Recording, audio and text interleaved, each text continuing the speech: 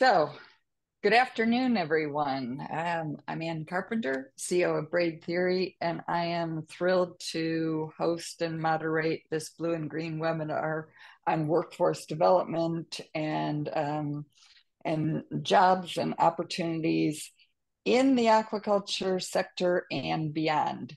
I would like to introduce Patrick Bizzone, Liana Thompson, and Anna Waters.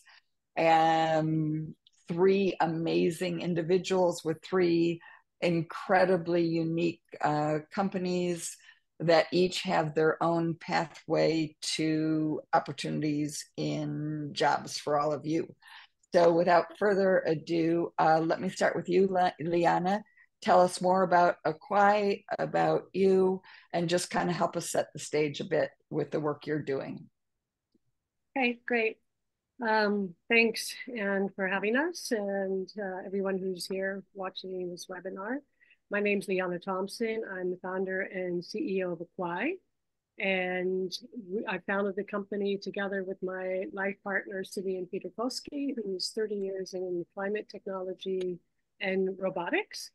And what we are doing is merging biomimicry with water risk management. And what that means is we have robotic fish that carry a payload of cameras and sensors that stay in the water 24/7 up to a year, harnessing data that is then sent to a web dashboard for our customers, for a B2B company to access. So it's really about using the 3D printed fish-like autonomous underwater vehicles, enabling early detection of environmental issues, GPS location, and rapid intervention to protect our water resources, infrastructures, and biodiversity. Thank you. We're a U.S. company, just so you know, we're a U.S. company, but we have subsidiaries in Norway, Ireland, and since October in Abu Dhabi in the Emirates, United Arab Emirates. Thank you. Great start. To set the stage, Anna, please talk to us about Blue Nalu. Yes, so Blue Nalu is quite novel. We're doing cell-cultivated seafood. So basically focusing on high quality, delicious protein solutions, starting off with toro, so bluefin tuna, and without taking any more than that original fish from the ocean. So basically at a time when seafood demand is high, looking at alternative solutions is critical. We can't just keep on pulling fish from the ocean. And so coming up with something different is our goal. So basically, we have real fish cells. They came from a tuna. There's other species too that we've worked on, but right now our first product is going to be taro. And so it's really growing those cells up in more of a farmer kind of background as far as the processes that we're using, because we are not actually in a pond, in a lake, in an ocean, or any other aqua sort of environment. So it's really focused on cell-cultured meats, fish, seafood. So Liana was one of the co-founders. How did you get connected in and start your journey with Blue Nalu? Oh, my journey is quite different. So I had no idea about getting into aquaculture. I actually have a background in life sciences and diagnostics and even a little bit of IT in my past. So I have a PhD in infectious diseases, pathobiology, and decided that I liked microbiology and ended up, after my postdoc, going into a research reagents company where I learned a lot of different aspects of operations. I loved manufacturing. I loved training new people in manufacturing. And over my career, I've jumped around at a few different companies and learned a lot. And they needed someone who knew lots of different areas. So here we are. Okay, and it's a really exciting, fun place. So great. We're going to come back on and talk on some of those details, but I just wanted to, again, show a little bit already that we're already coming from some different backgrounds. Yep.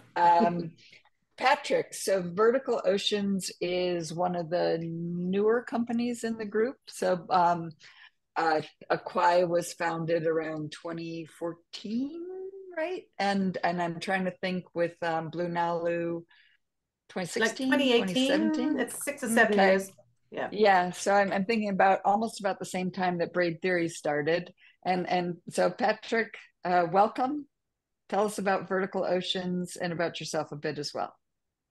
Sure. So Vertical Oceans, it's hard to describe what we are, but let me put in a nutshell. So we're a software company wrapped in a hardware company focused on shrimp aquaculture, basically, where our mission is to really revolutionize seafood production using, well, cutting edge vertical farming techniques. We're based in Singapore, but I maybe should go into that in a little bit more detail. So what does cutting edge techniques mean? It means bringing together marine science or marine biology, microbiology, bioinformatics, statistics, software, you name it, and bringing that all together. And so what we've basically created is a bioengineered zero waste recirculating aquaculture system. And we produce essentially in aqua towers, which is the vertical element of what we do. But most importantly, we produce shrimp very efficiently that has a fantastic taste and flavor profile. And we do it without discharging any water, without using antibiotics, hormones, chemicals, or anything artificial. And it's basically all driven and self-optimized by a proprietary AI system that we've built. And so that delivers a bunch of opportunities. The efficiency means it can compete with imports which are produced wholly unsustainably. It means that you can produce anywhere in an urban environment, thus taking out food miles, but also meaning that you can deliver fresh to consumer within 8 hours. And because our production is done in batches, we can produce fresh, never frozen shrimp, which is something that you basically can't get in the US. So my path has been very different. I was a founder 30 years ago where I left my homeland in Australia to start a farm in China, as you do. I then spent about 25 years in financial services, in corporate investment banking and private equity, albeit specializing in food and agribusiness. Spent 13 years on the main subsidiary board of China's largest agribusiness company, which was an amazing learning experience. And it was at that point that became really clear to me that in order to satisfy the growing needs of the global population, that technology solutions were required across all of food and agribusiness. So that's been my passion for about the last decade or so. So that's Vertical Oceans, a little bit on me. Okay, so for this webinar, what I would like to do is focus in two different pathways. One, talk about sort of at the micro level, talk about jobs and careers and details, but also at the macro level, really start thinking about trends and drivers and innovation, barriers to entry, planet changes, and what is why the sector is so important.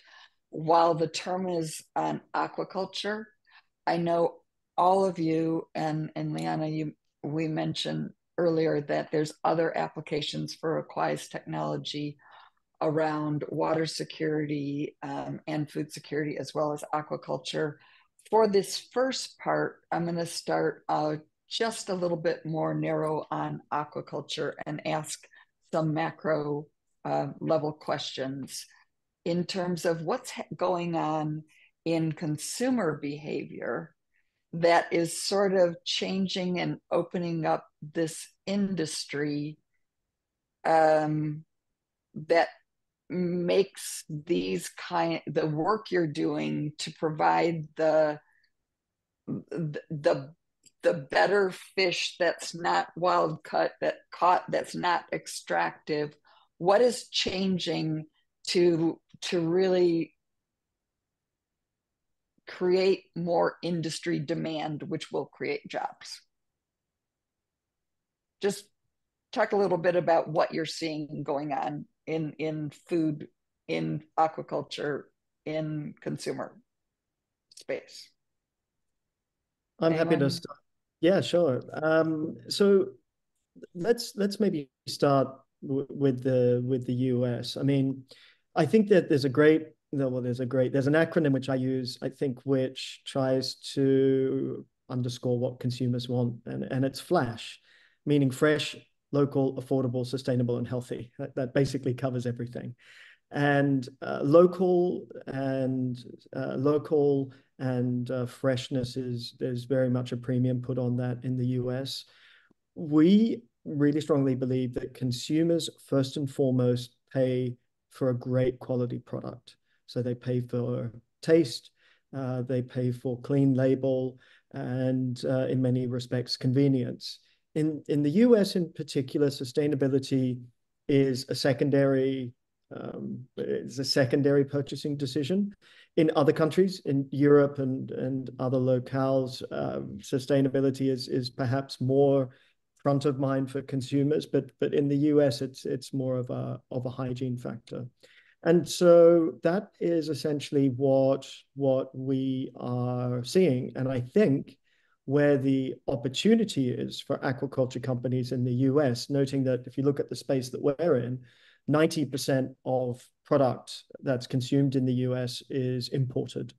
And so it's a huge market. It's growing at about 8% per year. And the onshoring of production has really only just begun. So that would be my view on that.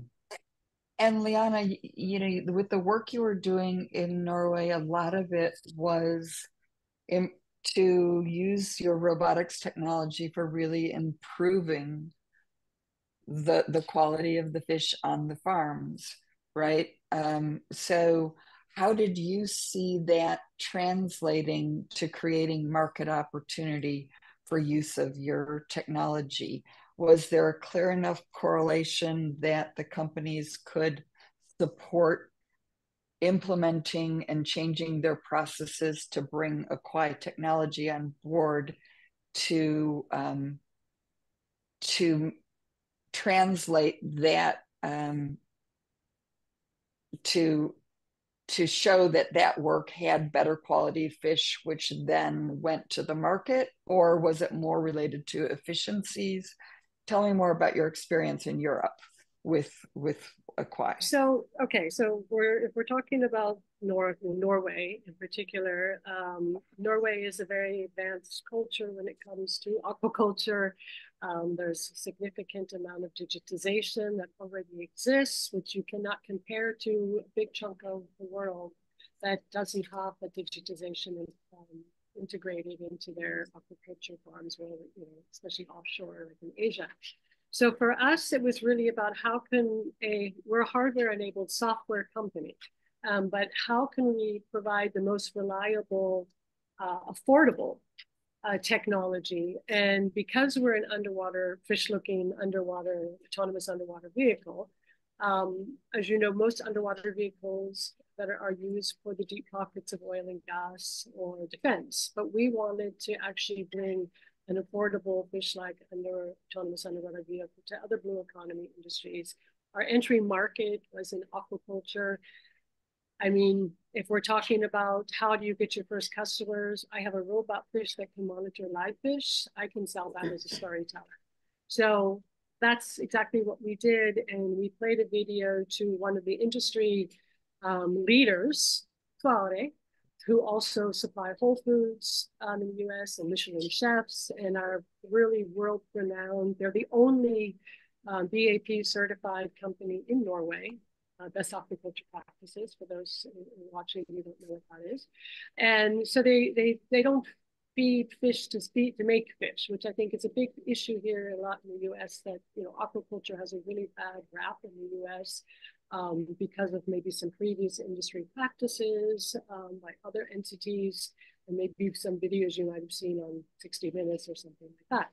But there are ways to farm sustainably using insects as feed or help and things like this. So when we went there, it wasn't about, are we so complicated that it's adaptable? So on the contrary, is about how can we, yes, boost efficiency, how can we boost production, but how can we do it at a lower price point than the existing models, which are as everybody knows, static buoys or static cameras with which to harness the information.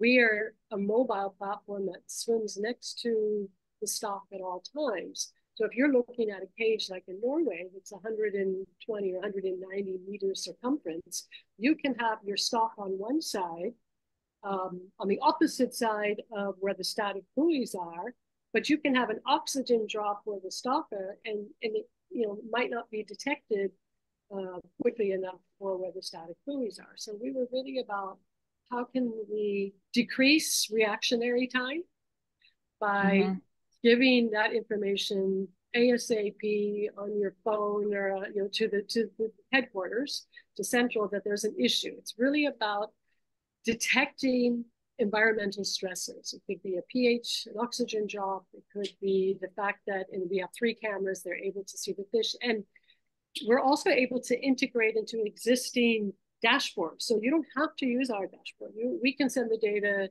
to, and there are many other companies out there that are doing data that are using their own dashboards, but don't have the option to use an autonomous vehicle like ours. So they'd asked us if we could just use our hardware and then just tap into their dashboard, because that's what they're comfortable with. So we're comfortable with that too. So I think it gets down to just being affordable, reliable, and right. So very much about so technology tools to improve the efficiency, which is actually then providing a quality product. But again, you're not out there saying that this is because of, it's not about the save the planet, sustainable, whatever. It's really about providing quality product in efficient manner that does align with more enlightened views about providing product in a circular, sustainable way, rather than... At the end of the day, that look at the farmers, you guys all mentioned it, there's demand.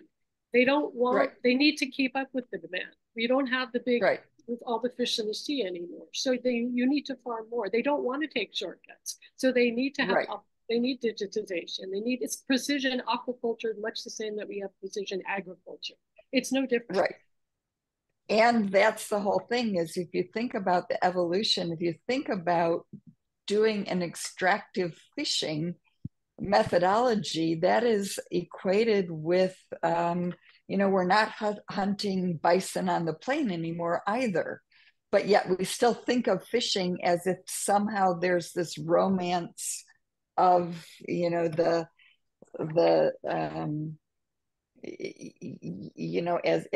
if fishing can be, the lone fisher feeding their family, and this, it's a very different view of what fishing has to be, and sustainably feeding the planet in a way that doesn't create more problems than what it solves. So Patrick, if you have a quick response, yes, please. And then I want to get to Anna to talk as well. Yeah, sure. I'll make one very brief point, which is that there is one advantage of wild caught, which is generally you have a product with a better taste profile. Part of the reason for that is because of the way that most aquaculture is done, particularly in pond or recirculating aquaculture systems. But when this is the one thing that we've really focused on in Vertical Oceans, where we've basically recreated the ocean in a box, and we use a whole bunch of tools to do that. But essentially, the taste profile of our products is pretty much indistinguishable from wild caught.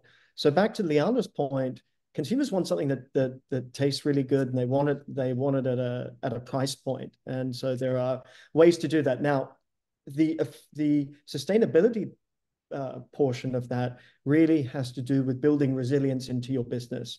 If you are sustainable, your business is more resilient. If it's resilient, it's lower risk. Lower risk means it's a better business at the end of the day. Good points. And so going back now then to taste and staying on the price points and consumer profile, one of the things that's interesting, not just we have cellular aquaculture, we also have a number of companies that I worked with that are having different kinds of plant-based seafood and so on. And one of the things when it comes back to the taste profile is that's interesting to me is you don't necessarily need to produce the same kind of product for the same applications. What you do for a chopped tuna poke that's covered in soy sauce and teriyaki and chopped onions and so on is very different than what you want for a sushi grade tuna product that is going to stand alone on its own. So I'm finding interesting nuances in the market itself around aligning products with use cases. And this is where I want to tee it up for you, Anna, and what Blue Nalo is about, and talk to me about the transition of consumer behavior and thinking around cellular aquaculture, how that relates to the aquaculture, wild caught, plant-based, and sort of where you are in the spectrum and how you place yourselves. All right, well, that's kind of a big one. I think with that, certainly we're positioning ourselves as far as, you know, being sustainable, but it is something that is tasty, and, you know, working with food technologists to make sure that we have the right taste in the product so that someone will enjoy it and therefore come back for more. That's always important. So if we look at the sort of sustainability side of things, we're very actively involved in a few initiatives around ESG and corporate social responsibility, things like that. So that's always a focus. I think one of the advantages that we have around taste is the fact that we are culturing these cells. The taste comes from, you know, in the real fish out in the wild, it is coming from what's in its water. For us, we are adding in those same food products, those same ingredients to give that taste profile. And there is, you know, a lot of work going on within the company with our food technology group, doing different taste profiles and really making sure they understand what makes the tuna taste as it should for that particular market, for whatever, you know, whether it's going to be sashimi, or it's going to be, you know, whatever it's going to end up being. So there's a lot of work done on that. Now, being the operations person, kind of new to this, I am not an expert on that. So, you know, there's only a certain amount that I know. Well, that's fine. I'm not trying to, I'm just trying to kind of, so a couple of things that I just want to bring back up again on the macro, and then I want to drill down about some specific jobs and workforce. Is just, I'd love to have some commentary from each of you about what is really going on a more global level around food security, water security, the why we're doing this that makes all of these businesses that you're involved in a need to have, not a nice to have. Yeah, anybody maybe, wants to okay, yeah, I'll go ahead, pitch in there. So it was interesting. I mentioned I spent quite a number of years on the main subsidiary board of the COFCO group. Our mission was to basically provide food security for China. And when you look at the global, when you look at supply chains, how elongated they are and how global they are, that's a very complex picture. Now, since 2016, trade policy has become far more fluid. Sometimes it can change overnight, and that makes long, elongated, complex supply chains even more complex. And we've seen a greater imposition of tariff and non-tariff barriers being put up. Then you also have the influence of changing exchange rates and monetary policy. So all of that means that global supply chains, which are very prevalent in seafood, are changing. And even countries like the US are now very, very focused on food security. And so that, I think, presents a really strong case for onshoring certain industries. And it's something that, you know, 10 years ago, you wouldn't have really thought about, even in countries that are somewhat, say, food insecure, maybe in certain areas. So there's been a very pronounced change. Now, water security is also something that has become more prevalent, particularly with climate change. We're really proud at Vertical Oceans that we have used in a recirculating aquaculture system the same water for 15 months. We had it tested and it exceeded EP, well, it conformed and actually exceeded EPA drinking water limits. And so that is the type, when you talk about sustainability, building resilience into your business, that is the type of game-changing technology, I think, which will become more valuable over time.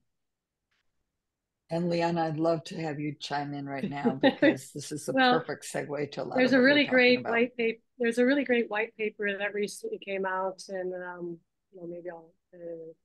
And it says that water security is emerging as the biggest global, not only investment but security risk theme, and that it's because everything we do, everything we grow, everything we make requires water.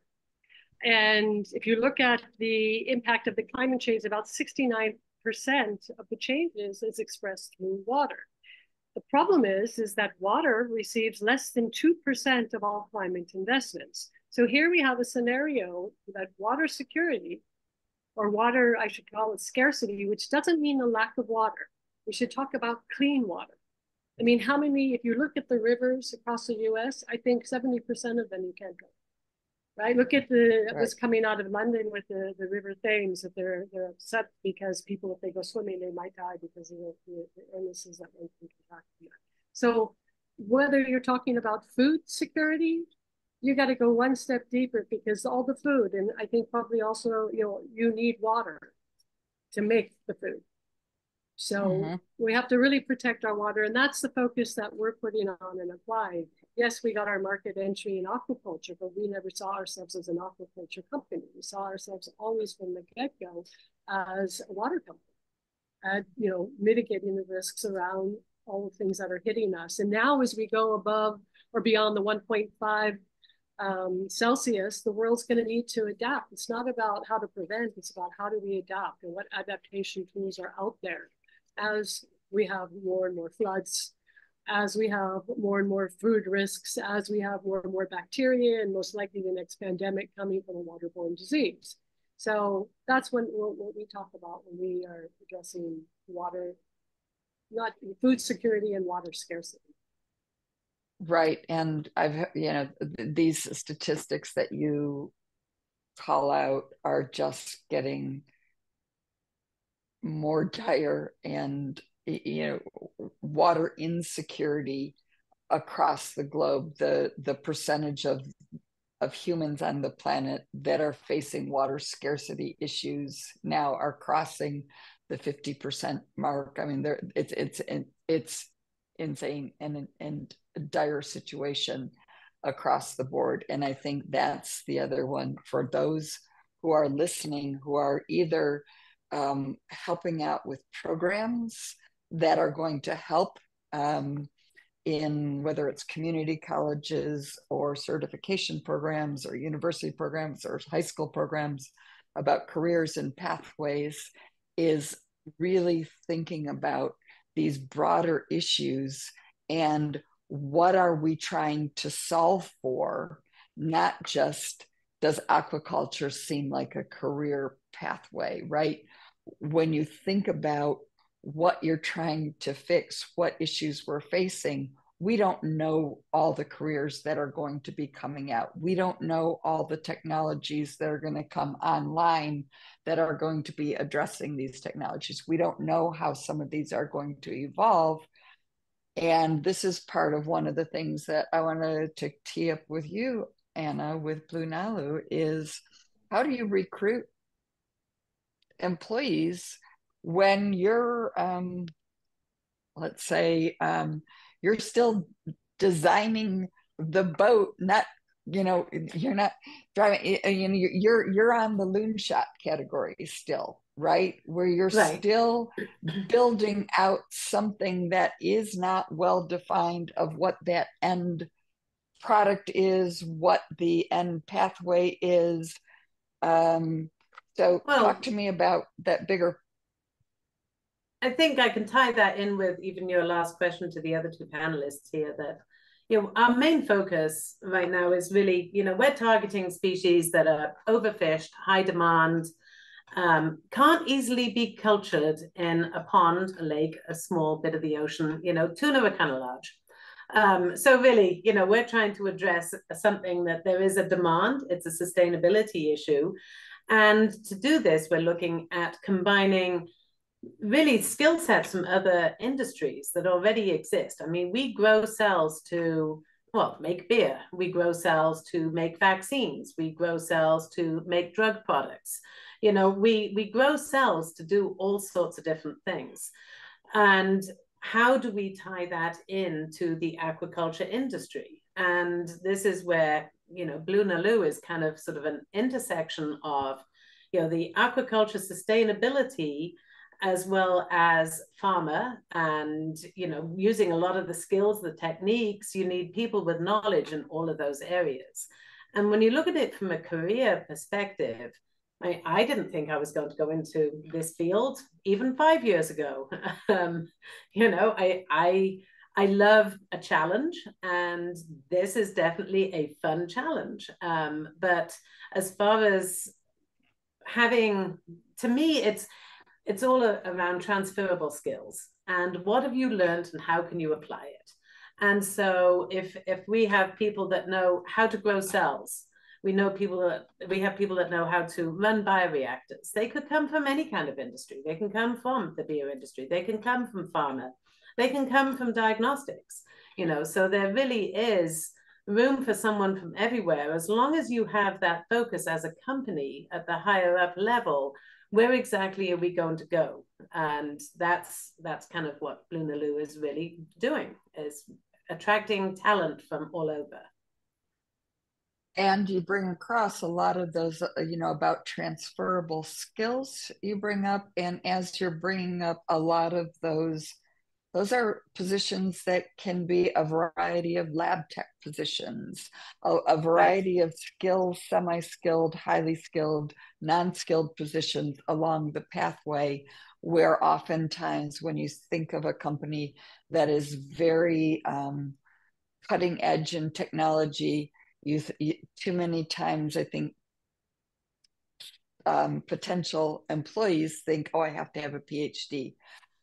This was a combination of a conversation that we had before going live. Liana, Patrick, talk to me about what you look for and the kinds of potential employees, and what, like, beside the job description, what are some things you're looking for in these employees? Before I answer that, I just wanted to point out, since we were talking about fisheries and stats, 20% of the workers in fisheries are women, and women hold 90% of the jobs in indirect activities like fish processing associated with that.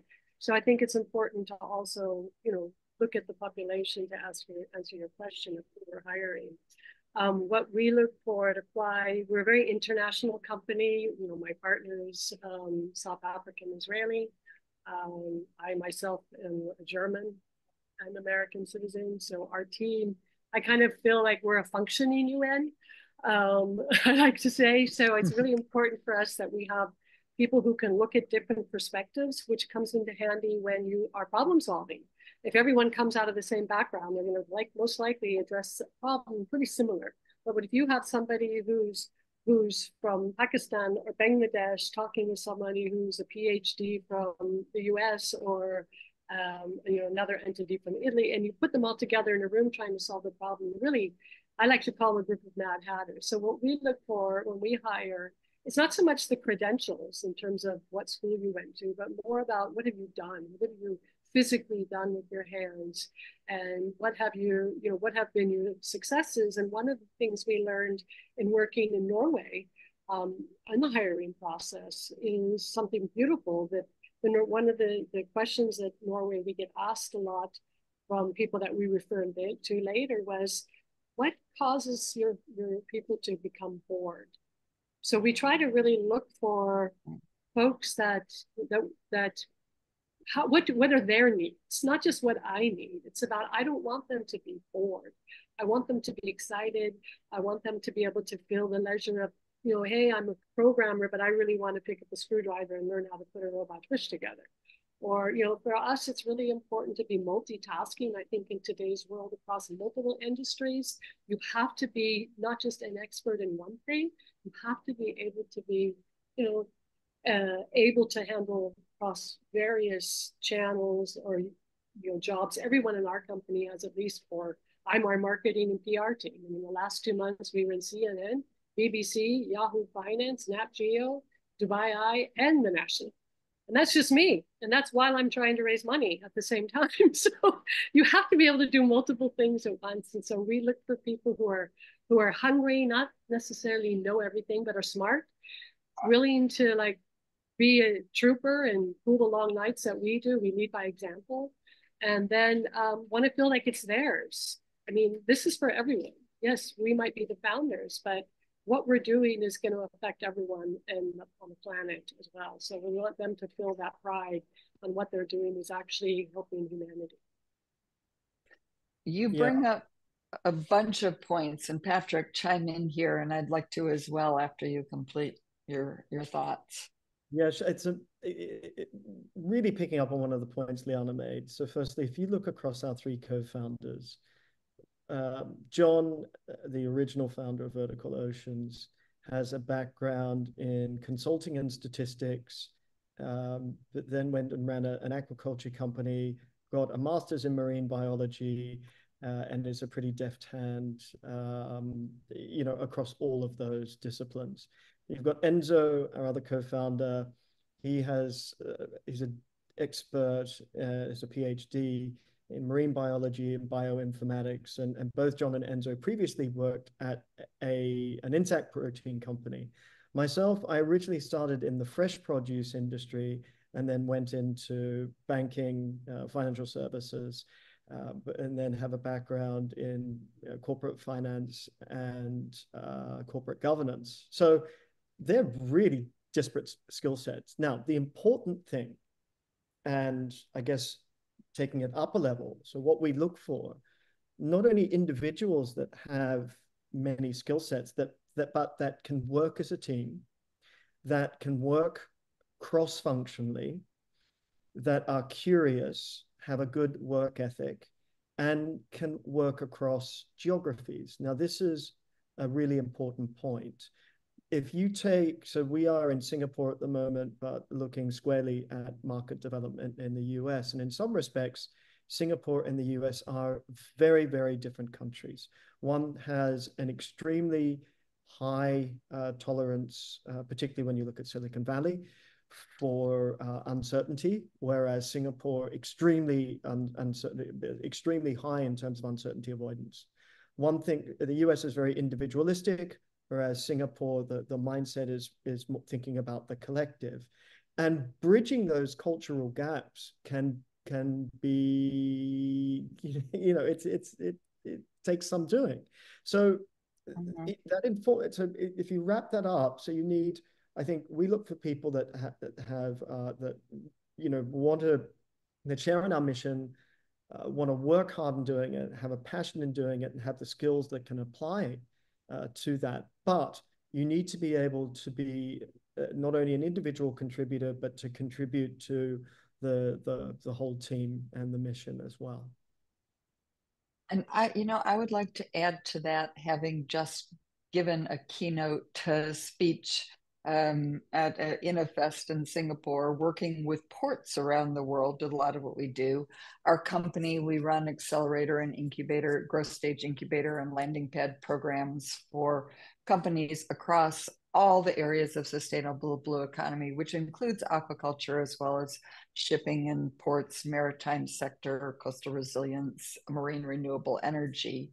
And what serves our team really well is, well, first of all, yes, the curiosity. We don't pretend to be experts in all this way, but we're an inch deep and mile wide in our interests across industry disciplines, across geographies, across skill set. And that ability to, you don't need to know deeply everything about blue bonds, but you have to be very cognizant about understanding the changing landscapes around investment in blue economy. You don't have to be an expert in all of these things, but you do have to have a curiosity and an interest and an understanding some of the interplay between different disciplines to be able to contribute, right? So as I'm thinking about this, because I'm already also, and like many of us here, we're all coming at this with a varied and long career. So let's step back a little bit to the audience who is just starting, right? To those who are helping community colleges. Like, where do we start, right? You're just, somebody is telling you, great, there's this new certificate program in aquaculture. You should apply. It's a burgeoning area. You get your certificate, you come out, and there are no LinkedIn and all the job boards. Nobody has a job posting for aquaculture. So how do you start? Like, what do you do with this? Where do we start? Anybody? I'll take the lead on that one, if you don't mind. So having worked with workforce development here in San Diego for many years, in the biotech industry, I think it's very similar. I mean, biotech is something that it seems like it's been here forever, but it really hasn't. And there's usually a preconceived idea. And it's like biotech is for, research people, and biotech is for people who are really innovative. It is, but there's also that need for building a workforce that also understands reproducibility. And for entry-level positions, manufacturing is something that is very underestimated and discounted, really. And I've always been an advocate for manufacturing. I think that this industry, like biotech, it is growing, and you have to be adaptable. We have to, change when we need to. But also, if we're going to be selling a reproducible product, we need to be consistent. We need to ensure reproducibility. We need to have documentation. We need to have people that want to learn a bunch of skill sets that can be transferable into other industries, whether it's biotech to aquaculture, Blue Nalu to biotech. Those skills that they learn around operations and in biotech or aquaculture, life sciences research reagents, they're all transferable skills. And really getting that word out to the community colleges, the entry-level folks, I think is important, that you need to understand where your passion is, and that you may not go right there, but what is at least something that can get you in that direction. And understanding what you enjoy, what drives you. I mean, if you love reproducibility around sort of documentation and making sure every T is crossed and I is dotted, then maybe it's quality within an organization such as this. But if it's that you want to really be doing different experiments all the time, well, then it's more the R&D track. If you want to be making a product and you are proud of putting out a quality product, manufacturing is the place for you. So I think really understanding what those opportunities are for the entry-level folks is important. I mean, I've hired people that didn't have much lab experience, but ran the coffee shop. Great inventory. And then she learned the science. It's right. How do you get people in? Yeah. Play to skill, play to strengths at whatever level they are. Patrick. Yeah, definitely. And thanks, Anne, for just suggesting we're perhaps a little old. But experience. I'm kidding.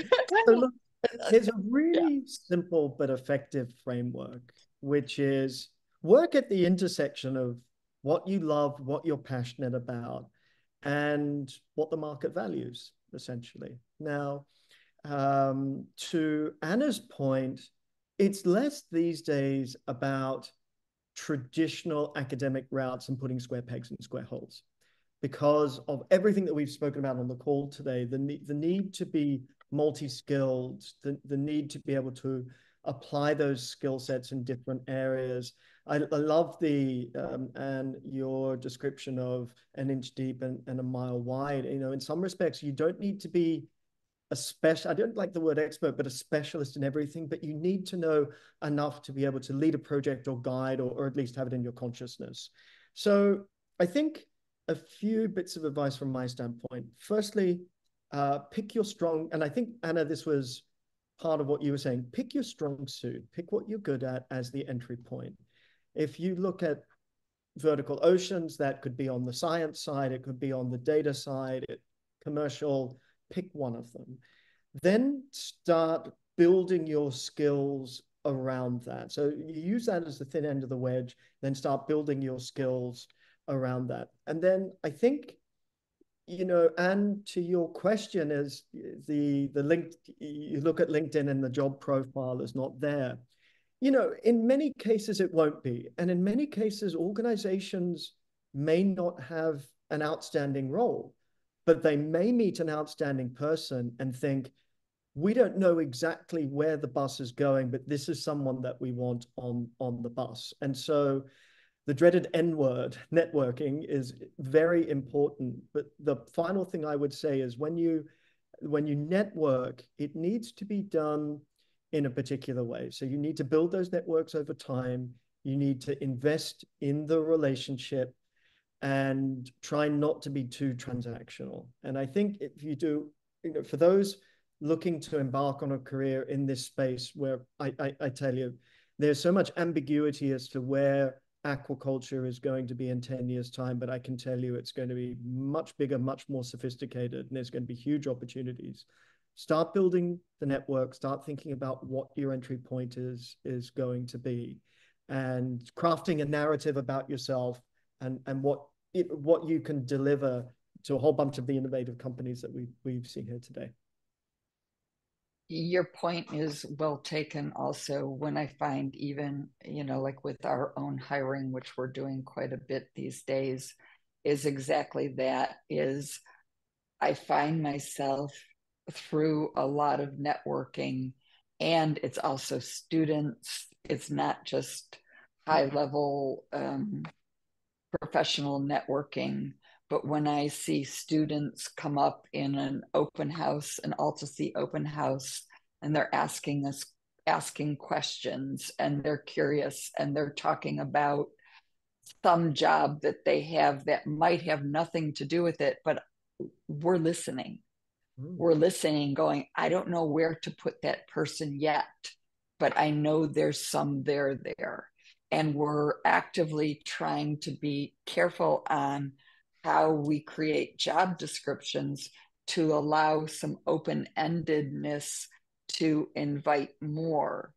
And one of the things, Liana, I wanted to actually bring up with you about, you know, women in the workforce and hiring for positions. Statistically, we see there's been, I can't quote a specific study, but I've been recently reading more and more about this, about who applies for jobs, and that historically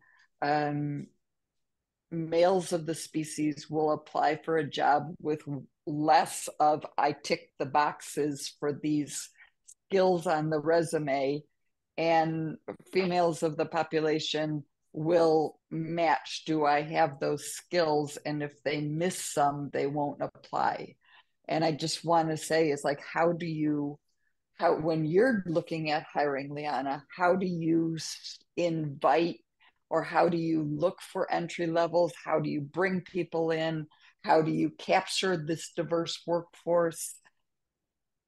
Just talk to me about how your process is working to invite what you want to bring to the table.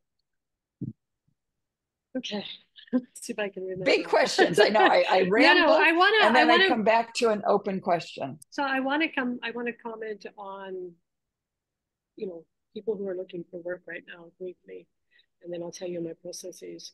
I think there's a real issue in our society, especially if we're talking about entry-level jobs, young people. You mentioned there's mostly young people in this country.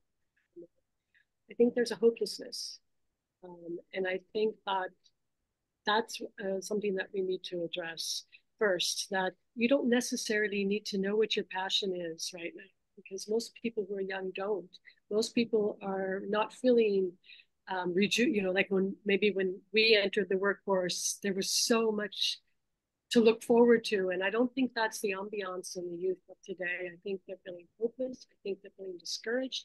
I think that they're feeling that they don't have all the options anymore with lack of jobs. I mean, I was reading something today that the majority of, fast food workers in our teenage years were teenagers. Now they're 40-year-old people. So it's really about understanding as a young person. And I say this as a mother of two kids who are young adults who just graduated from college and are looking for work. Where do you want to be in 5 years? And then taking an engineering approach is reverse engineer that, where you want to be and what are some steps that could get you into that place.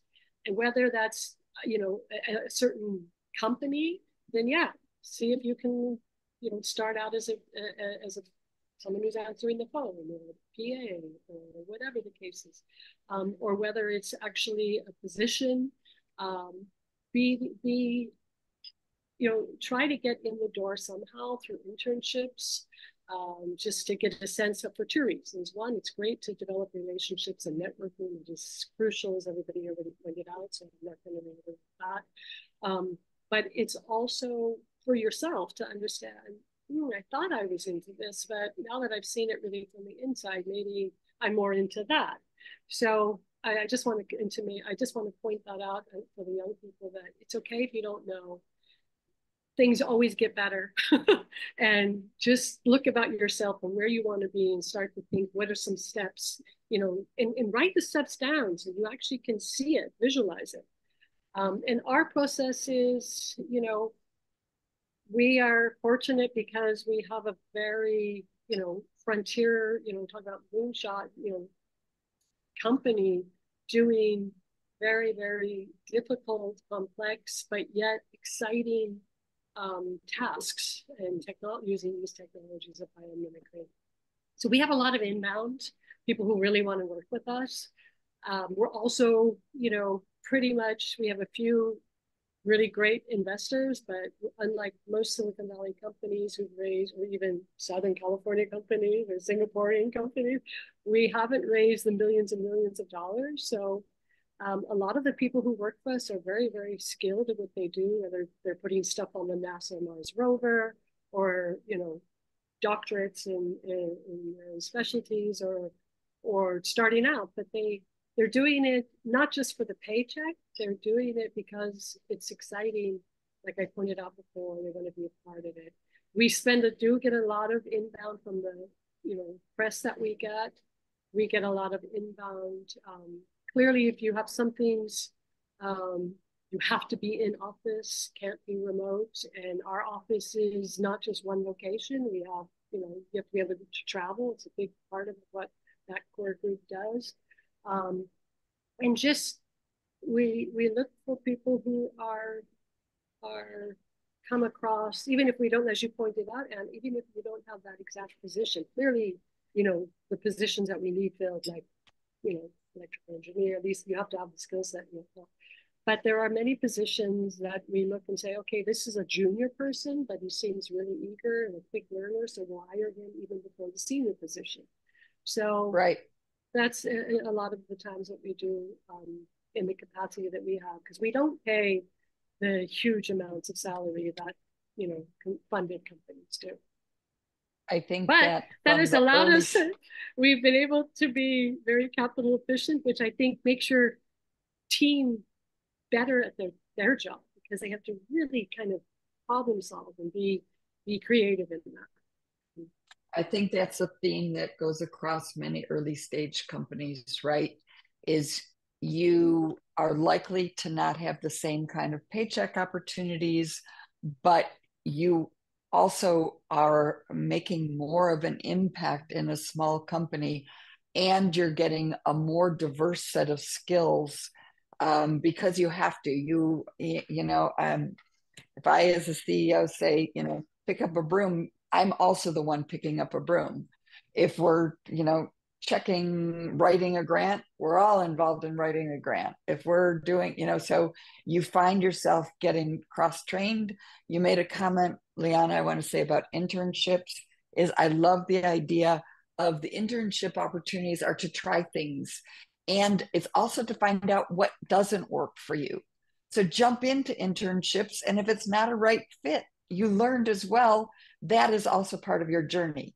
We have just a few more minutes. I want to ask each of you to give a few points on what would be your advice for those in the audience who are responsible for building out these programs, these workforce development programs, whether they're community college certificate programs or community programs.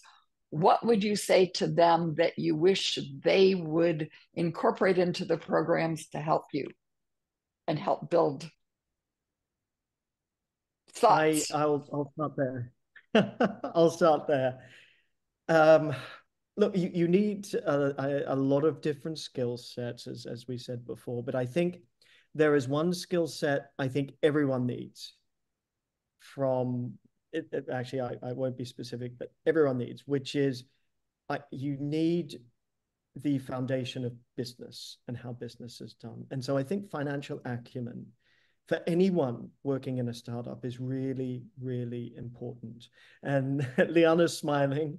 And the reason is that's there is mission, there is passion, there is purpose, but for all of us, we need to build businesses that are both environmentally, socially, and sustainable from a governance perspective as well. But they also need to be financially sustainable if you're going to be in it for the long term. So my ask is some financial acumen is required.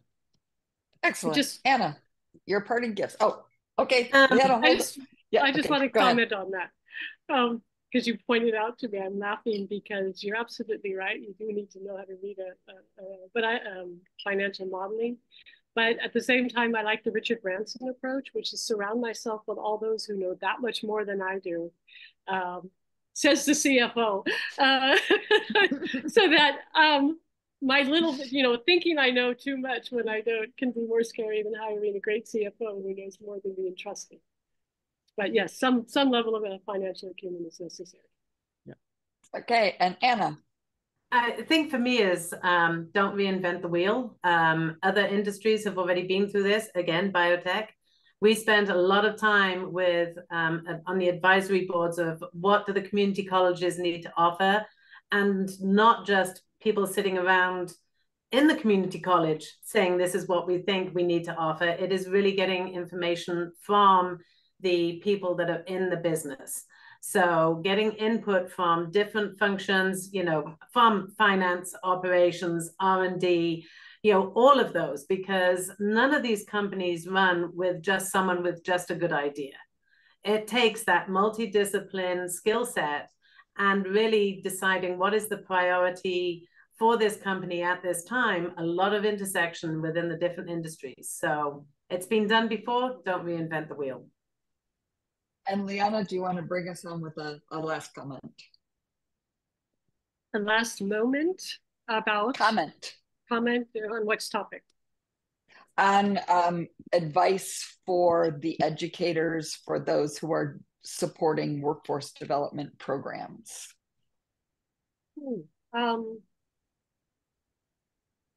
I would say look at new methodologies. I think a lot of people who are in the education field or studying systems down, they kind of come a little bit relaxed in what they're doing, thinking they already know the path. And we're in a whole different world. So I would say to those people that they really should maybe rip up what they think they know and look and see how people are learning today, how people are training today, what is needed for tomorrow, and really think about new methodologies. And the example is manufacturing.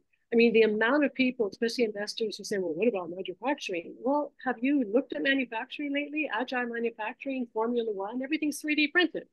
Okay. So some of the old models don't work anymore. So look at the models you have and see if they're still applicable and if they can actually achieve the goal that you have set for yourselves.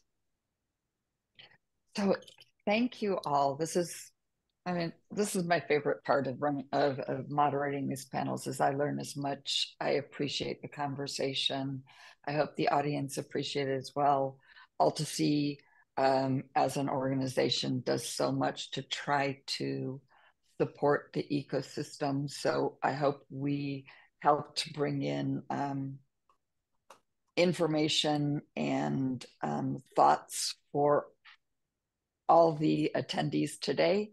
And I'm thankful to AltaSea for allowing us to share an hour with all of you to impart our experience and knowledge. And so with that, I'll say adieu and to the next time. Right, thank you. Thank you. Sure. All right. Bye. And